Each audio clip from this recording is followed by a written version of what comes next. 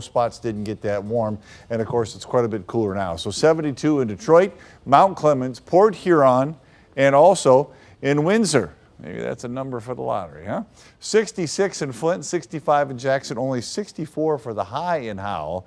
Now that number hasn't changed too much. Here's a look downtown at current conditions. 63 with the cloud cover around there. Look at the winds, west at 15, gusting almost to 30 miles an hour. And that wind will be up this evening and tonight and tomorrow as well. So it's this change from some of the warmth we had to the system that hangs on and gets us cool. It's only 59 in Jackson and Lansing, just holding on to 60 in Howell and Lapeer. Detroit has dropped from 72 to 63. So yes, it is a little chilly feel for sure. All right, you can see the large-scale rotation around the area. The action from the north is going to work its way slowly to the south. I'll show you some timing of that just a little bit, so that impacts us a little tonight. Then there's more out to our west. On the other side of Lake Michigan, some showers and some thunderstorms, and those roll through here Tuesday night into Wednesday morning at least. We'll see how that goes on Wednesday. So sprinkles and drizzle around this evening, not much, right? But then overnight, the action works its way from north to south with those showers I showed you up in northern Michigan. For tomorrow, it's rain chances in the morning, storm chances in the afternoon, and that does linger into some showers in the morning. Here's a different way to look at that on Futurecast. So if you watch, see the action from the north trying to creep in about 10, 11 o'clock or so, getting to I-69.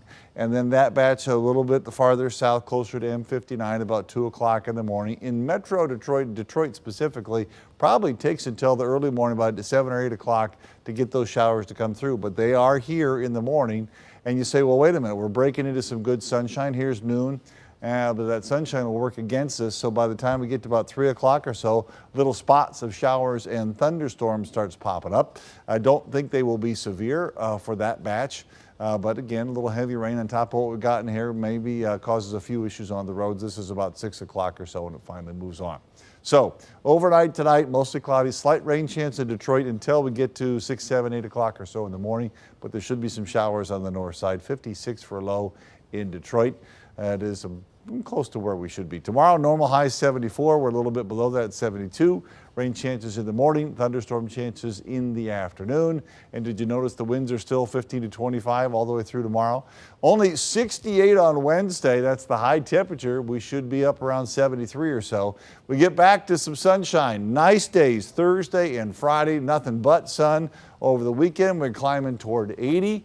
Some rain chances come back as well. But after Wednesday's feel and today's feel in the 60s,